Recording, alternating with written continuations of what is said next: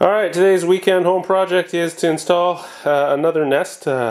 These come in two flavors, Nest Wired versus Nest Wireless or battery powered. I mean, they're both wireless, but one's battery powered, one's wired. So you want to take a look at what fixtures your current smoke detectors or carbon monoxide detectors are put on right now.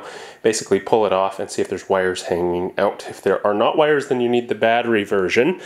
And the battery version you can place anywhere versus the wired ones, you need wires hanging out of the ceiling. I've gone ahead and put a couple of these up already, and these are pretty nice. One of the nicest feature about these, other than being a combined carbon monoxide and also smoke detector, is that through Wi-Fi they are also interconnected. So unlike older generations that needed a separate wire, these all talk together through your Nest app.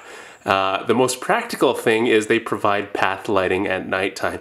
So once this is at nighttime, these motion detect and provide a subtle night light everywhere you go. So our home was pre-wired with a couple of these per bedroom, so we did start replacing these, and left upstairs are two older ones that I'll finally, in the younger boys' room, get around to replacing. So these were the old circa 15 years ago smoke detectors.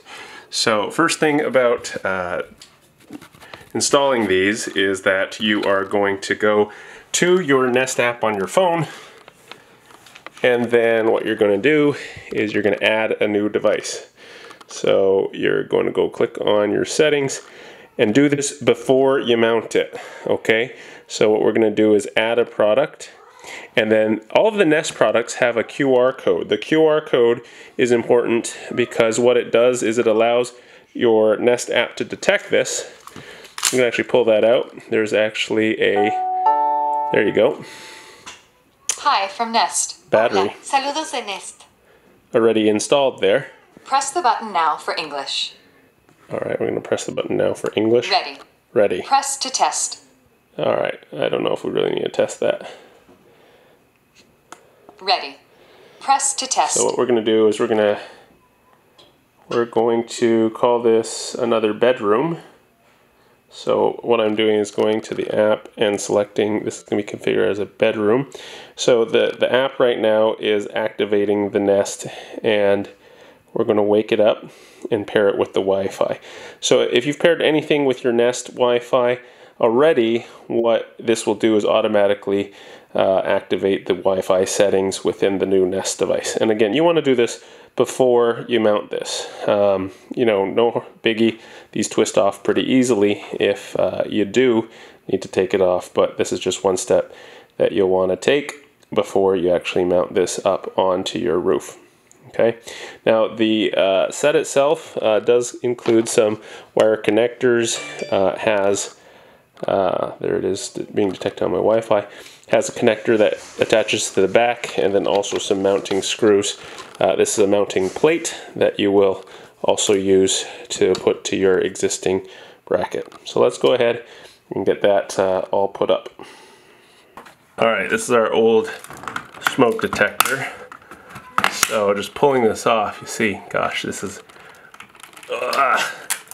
an ancient fixture that formerly connected right there. Nest actually doesn't even require that we have any of these wires, and the old bracket can come off entirely. There we go. Trying to do this with one hand here.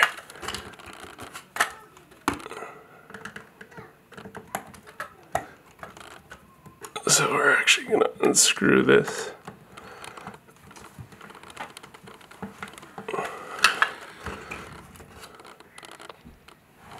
Let's go ahead and take this all off. Okay, so this is what we have hanging down from our old smoke detector. We have the red, which is on an interconnect wire. The Nest does not use that anymore. We have a white and a black wire that it does. So what we'll do is just unscrew these caps, disconnect these connections, And then we will have our new Nest connectors placed on these new connections here. Let's go ahead and do that. Again, that's not used.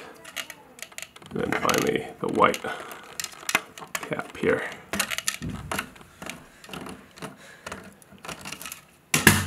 All right, let's put that on. Put the Nest ones on. All right, so we have the Nest adapter here.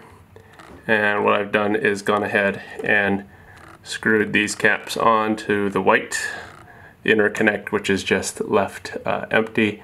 And then we'll finish this off right here with the black connector. Just simply put those next to each other, screw them in there. And then that's as simple as it is. This connection will now go on the plate. So now tuck your wires back up in here, and then we will mount the plate and bring the connector down. So I'm going to get the plate mounted up here now. Okay, we've gone ahead and mounted the plate. Make sure that the screw head side is down, as that is the side towards us. There's another ring that goes toward there. You can tell that this is facing the right direction because the screw heads will have kind of little divots for those screws to be aligned in. So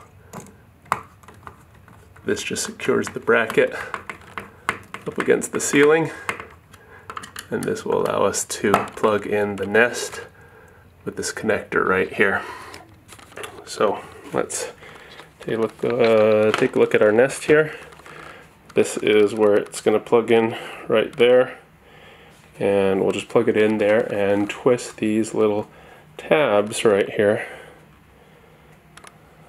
There we go. These tabs right here into the circular ring that we have just mounted up there. So we'll go ahead and do that now. Alright, there you have it. That took about 10 minutes to do. You can test it out now. It should be visible in the app. But we can also just push our finger. Ready in the bedroom. Press to test. This is only a test. The alarm will sound. The alarm is loud. The test starts in 10 seconds. Press to cancel. 10, Let you 9, get a sampling of 8, how loud 7, this is. 6, 5, 4, 3, 2, 1. This is only a test. Testing smoke.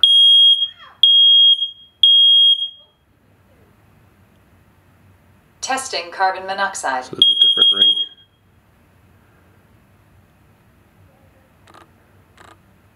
And everything's checking out. Just a moment. Oh, it's connecting to the rest of the house. We have multiple. Testing carbon monoxide. You can hear that throughout the house here. And they're all interlinked together. Hear them all going off. It's pretty cool. Alright, well, Nest Protect, carbon monoxide and interlinked smoke detectors, available in battery. They're all wireless, but Finishing up. Battery and wired connections, easy install, does not require any significant experience. Make sure to turn off the power by locating your fuse box just before you do the rewiring. Just the test is finished. Keep you Everything looks good. Shorting anything out or shocking yourself. Alright, thanks for watching and enjoy.